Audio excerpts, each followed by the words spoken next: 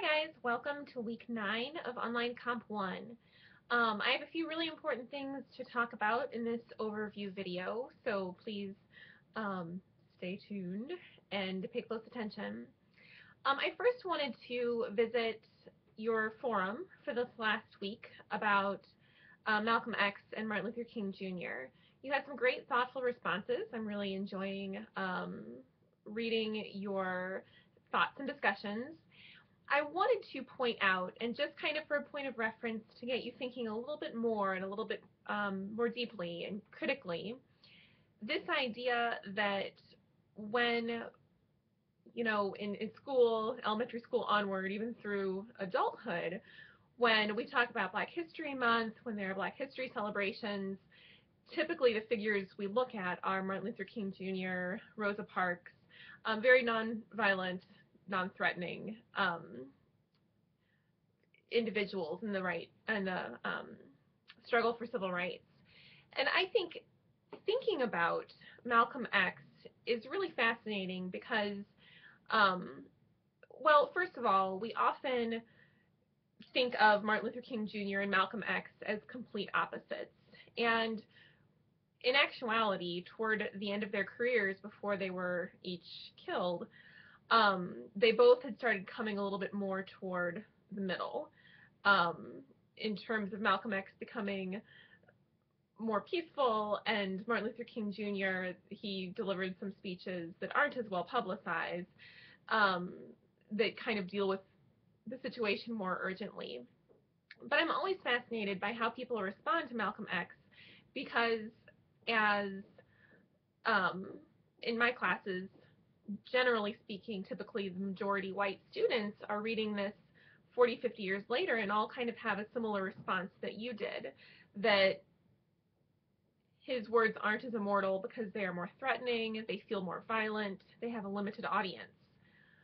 But I also like to think about when we talk about our founding fathers and, give me liberty or give me death, the Revolutionary War, we really celebrate that kind of rhetoric, celebrate this kind of fighting for independence by any means necessary. So I like for us to sit back and think just about that fact and who writes history and who the history books are kind of made for in terms of who might feel threatened and who might not feel threatened. So just think critically about that, that these messages in both of these texts that you read of "we can't wait" both kind of run through both the letter and the speech. In some ways, in Malcolm X's speech, he's talking about the economy and very kind of practical economic goals. You have to open your own companies, you have to open your own businesses, I should say, in your communities. A very economic argument that probably seems familiar to us in many ways now. And Martin Luther King Jr.'s was a bit more ideological. So again, remember that things are always more complex than they seem, and think about when, we celebrate the founders of what we understand to be the United States of America in their violent uprising against their oppressors. We do celebrate that, but we look at Malcolm X sometimes with suspicion or disdain for having similar rhetoric.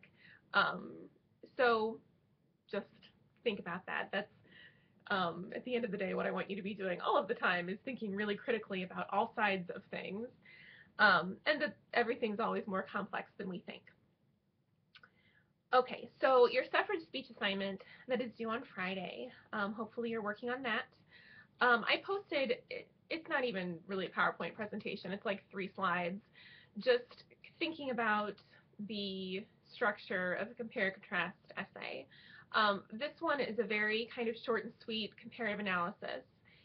You will have on your works cited page 4 sources. I've given you all of those sources. 2 websites, and I've updated the websites because I apologized for the dead link on the first assignment. So 2 websites that give brief historical background of Truth and Anthony, and then the speeches themselves. So for the speeches, you don't have a ton of information, but just use what I've given you. So when you use your handbook, and if you also use a citation generator like NightCite, but remember you have to use your handbook too, um, just fill in all the blanks you can to cite a speech and to cite a web page. So your works cited page will have 4 sources, and then within your essay, you will quote each speech at least twice. And after you quote them in your in-text citation, put Truth or Anthony.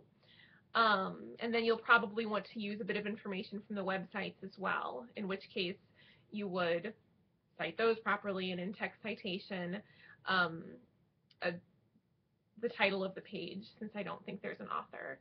So do your best with this assignment. Remember, third-person point of view, a comparative analysis.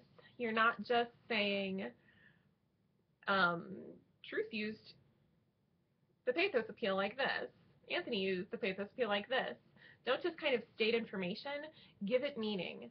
I encourage you, as you're writing, as a pre-writing exercise, to make 4 Venn diagrams, just to kind of brainstorm. The first one, the rhetorical situation. Use those websites. Think about how their rhetorical situations were similar and different.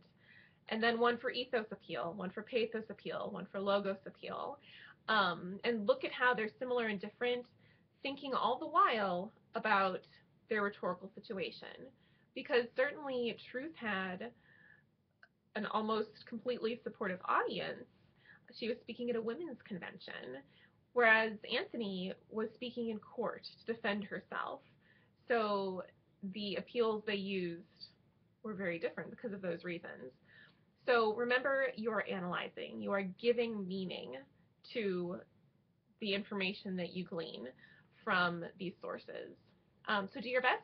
It should be about 2 to 3 pages without the works cited page, and then you'll include a works cited page.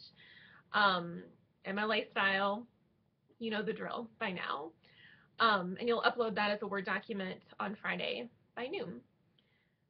I've also posted your week 9 writing assignment, and we're going to talk about synthesis up next. So, and this is going to feel kind of similar. There are a lot of similarities between comparative analysis and synthesis. So synthesis, typically you're making a claim and synthesizing multiple sources and weaving them together to support your claim. And this isn't one of your major essays. This is another kind of shorter essay that you'll be working on, just to kind of get you trying out some of these skills and practicing citation. So I've posted, well, let me kind of give a preface to this. The articles that I'm having you read for this week are about a very sensitive topic. And last semester, there was big news out of Maryville, Missouri, about a case that closely resembled Steubenville High School case in terms of a teenage girl being raped by classmates and the town's response to that. So there were a couple of pretty major articles that got published immediately about it last fall, and I decided to use them in my comp class. Since you are taking a college composition class and you are all teenagers, I'm not kind of shying away from this topic because I do think it is an important topic, and we're looking at it through the lens of academic writing. That said, you know, the content warning is real, and we say sometimes we use the term trigger warning. So if you do have kind of an emotional response to these articles, please feel comfortable talking to me, talking to trusted adults, talking to your counselor at school. That's really important. But also just think about doing this assignment through the lens of academic reading and writing. And I encourage you to write more in your journal about it, write reflectively, and again, please talk to me, please talk to a counselor if you would like to talk to an adult about your reactions to this topic. So that said, I've provided for you an article from the Kansas City Star that was published about the Maryville case. And from a journalistic standpoint and from a writing standpoint, it's a really excellent piece of writing and really excellent coverage of this awful case. After the news of this came out, a writer for Slate magazine wrote an editorial, her audience being college-age women or teenage women, to stop getting drunk and stop, in kind of her claim, putting themselves in this position. This enraged a lot of people, and I provided you an article that was in direct response to her that's written in the very same way that she wrote it, but the audience is college-aged men, telling them to stop getting drunk. So look at those two articles and think about them kind of being part of a conversation. So you have the news item that comes out, which unfortunately is one in a series of news items, like I referenced Steubenville. So one writer responds by speaking directly to young women. One writer responds to that writer and says, no, we need to be talking to the young men. And I've also included a third article that was published months before in response to the Steubenville case, from a parent's perspective about talking to sons about this. So you have three different perspectives dealing with the same issue. And I provided you a Word document that I've copied and pasted the text of these articles into, but I've kept the hyperlinks intact. So I would like for you to print them out so you can mark them up as you read them. But if you're looking at them on your screen, when there are hyperlinks, if you want to read more about what they're referencing, you can certainly do that. For your synthesis assignment, you will look at these three articles, and they have the same topic, but they deal with that topic in very different ways. So what you're going to do is, again, in third-person point of view, no, I think or I believe, you're making a claim, trying to kind of practice this argumentative style of writing that we're going to be doing for the rest of the semester. And I want you to quote and weave together these three articles and use them to support your argument. So again, do your best at this. This isn't one of your major, sorry, I was about to sneeze. This isn't one of your major essays. This is like the synthesis writing assignment where I'm just wanting you to write a short essay kind of trying out some of these skills.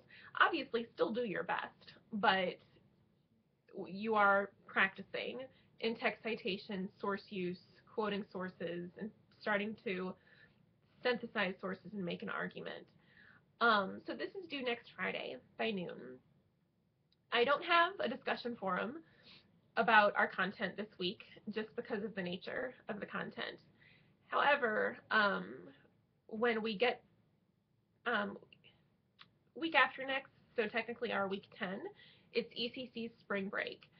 So you're not going to have much to do that week. I want you to work on catching up on your journal. I'll probably give you a preview of what's coming up if you want to get started getting ahead of things. But when we reconvene that following week, we're going to really be jumping into you writing formal arguments. There will be an opportunity in the context of our other readings to discuss some of the thoughts you might have had when doing the synthesis assignment. Okay, this has been a really long video. Thank you for watching all the way through. Please email me if you have any questions or concerns.